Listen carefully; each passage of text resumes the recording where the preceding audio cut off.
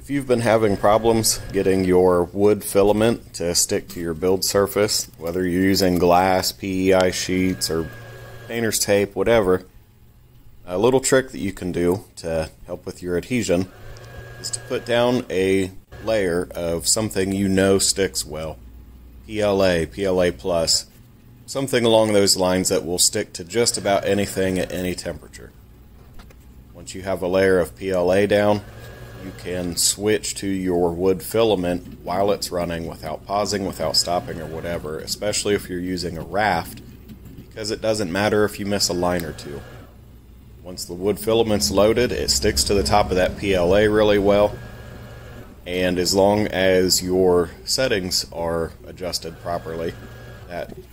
top layer of wood will give you enough adhesion for your first layer of the actual print.